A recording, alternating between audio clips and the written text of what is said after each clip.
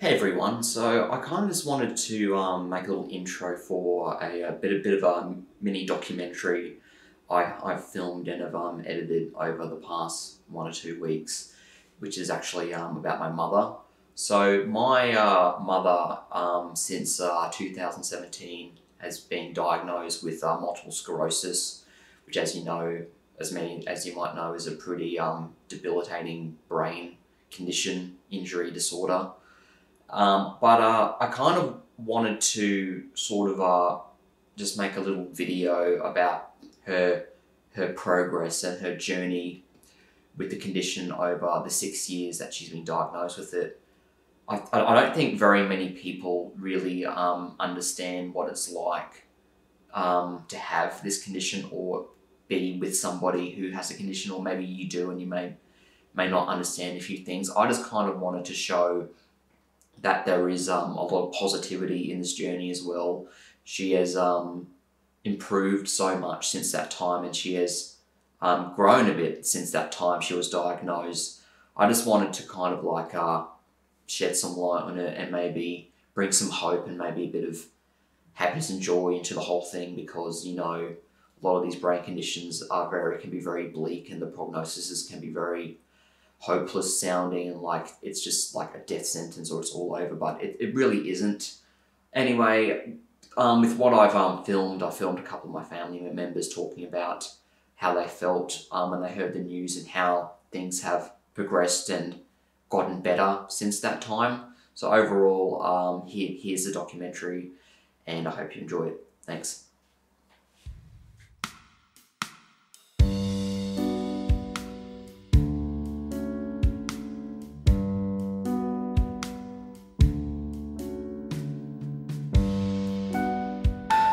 Alright, so can you tell us when you got diagnosed with multiple sclerosis and what was your first reaction? Well, I got diagnosed in October 2017, and I was a little bit shocked at first, but I was also relieved, because I've been going through multiple tests and doctors who just told me it was this depression, it was this, it was that, and finally when the MRI showed that there was some lesions, and they actually were able to say what it was, I realised, finally someone believed me and there was actually something wrong. So yeah, I was relieved. Okay.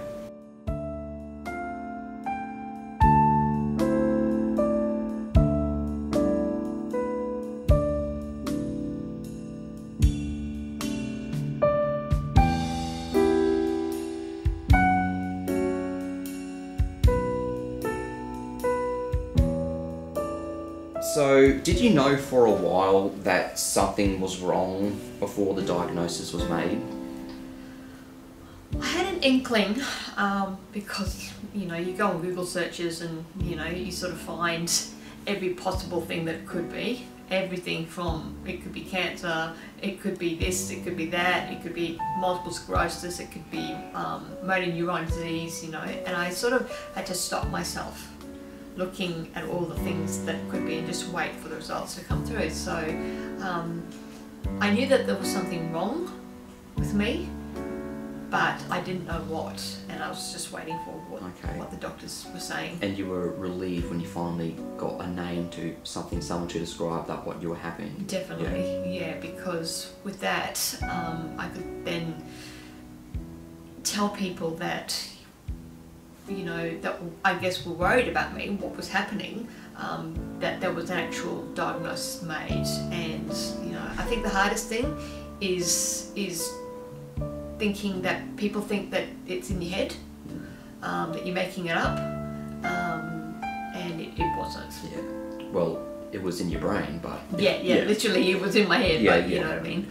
Yeah. And were you shocked, or it must have been maybe a mix of shock or relief when you saw the pictures on your MRI?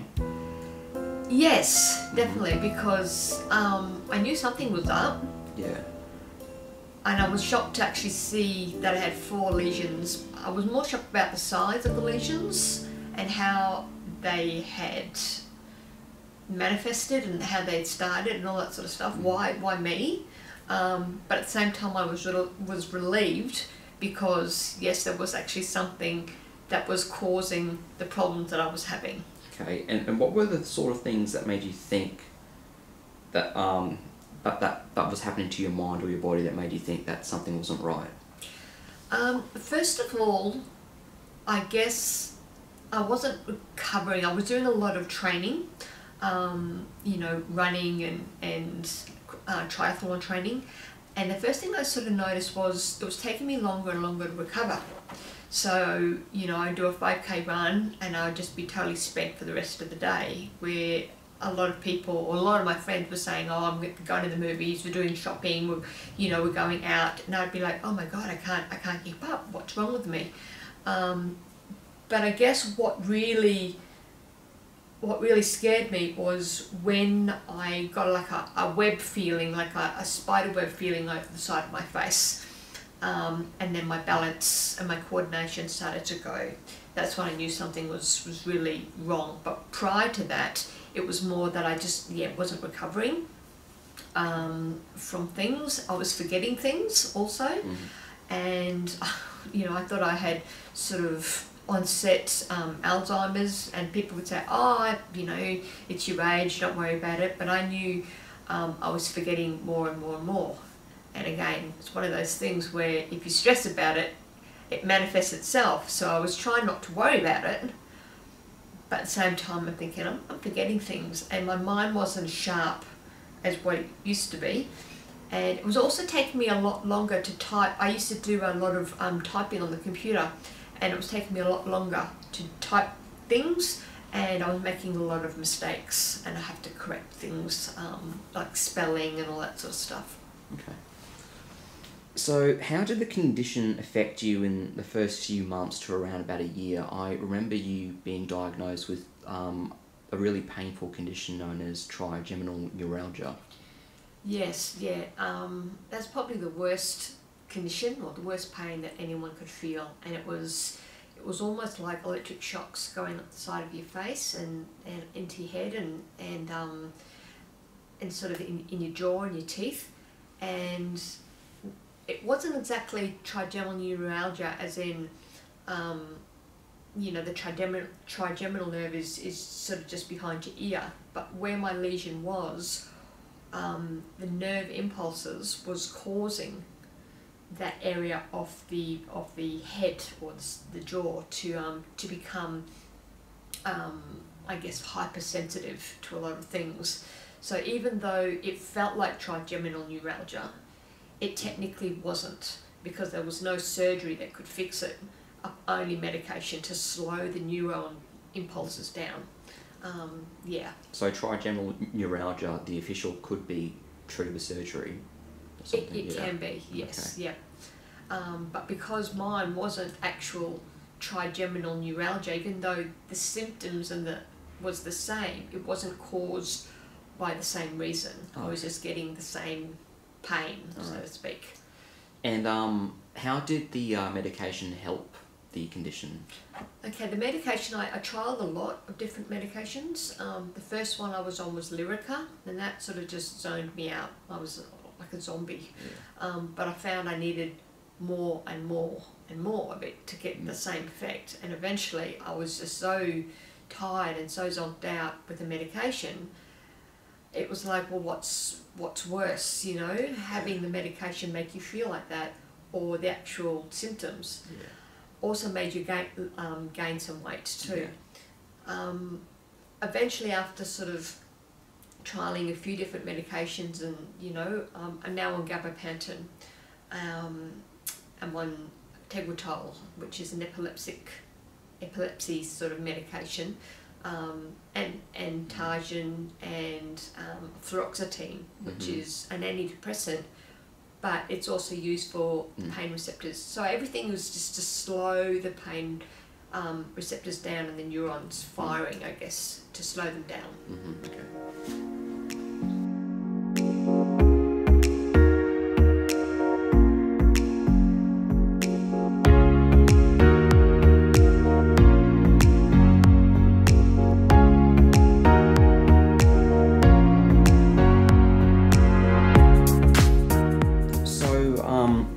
Can you maybe tell me how maybe the label impacted you as a person, whether it was positively or negatively? Well, at first it was negatively, because I had to reduce hours at work, you know, and I lost a lot of contact with some friends, especially my triathlon friends, and I could see how well they were doing on social media, and that sort of, it was good in a way for them, but for me it was sort of it was hard to sort of fathom that I couldn't be like that. So that was hard, you know, to be so close to something but yet so far removed. So they were my friends, but they were sort of their interests now were very different, as my interests was just not training, not doing everything opposite really, slowing down and making time for me. But out of that, the positivity was that I made more time for me, and I started to slow down and have an easier pace with things, and really enjoy life, as in, you know what, I'm not dead, it's not terminal, I'm still breathing, and I can still get up and I can do things, and that actually helped me cope, and also my family, and you know, and some of the friends that I did have really sort of helped me along with the MS journey.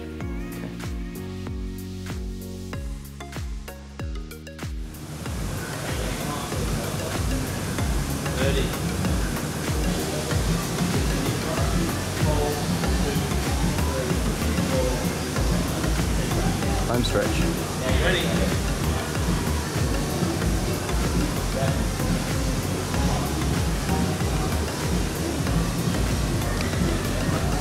There we go.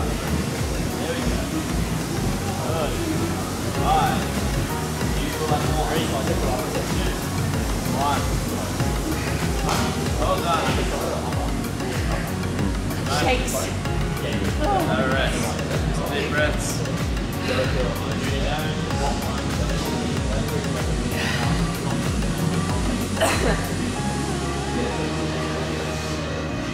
is when I get off, I feel like a baby giraffe. Ah, boy. Just tell us your name and how long you've been doing PT with my mum. I'm Matt. I'm an exercise physiologist that's looking after Helen at the moment. So her and I, we've been working together purely for a few months, and then she's been working with another exercise physiologist, Frankie, all here at Science and Fitness. Been working together for a while now. She says a year as of next week, which is exciting. So we've seen some good progress over the year. So, can you explain how Mum has improved with the multiple sclerosis symptoms over the years she's been coming here? Yeah, Helen's definitely improved a lot since coming here. So we've definitely made her a lot stronger and a lot more improved coordination and balance with specific movements. So she started off coming from just one-on-one sessions where we've been doing focused work, and now she's actually coming along to a few of our over 50s exercise classes as well. So she's definitely progressed from strict supervision into sort of more semi-supervision. Over the year that we've been working on, she's improved her strength, improved her aerobic capacity. She's quite an active and motivated individual, so she likes to do her runs, her bike rides. So it's all about being able to maintain what she has and what she already is good at, and sort of improving any other symptoms that has unfortunately occurred due to her MS. But she's definitely doing really well at the moment. Awesome. Okay, so just introduce yourself.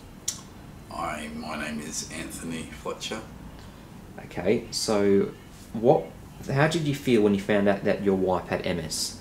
Well, it was definitely a bit of a shock. You know, your partner of 20-something years is diagnosed with something, and you sort of got to try and find out what it is that she's actually got and what sort of impacts it'll have on our lives. And so yeah, they were sort of, to a certain degree unknown when she was first diagnosed.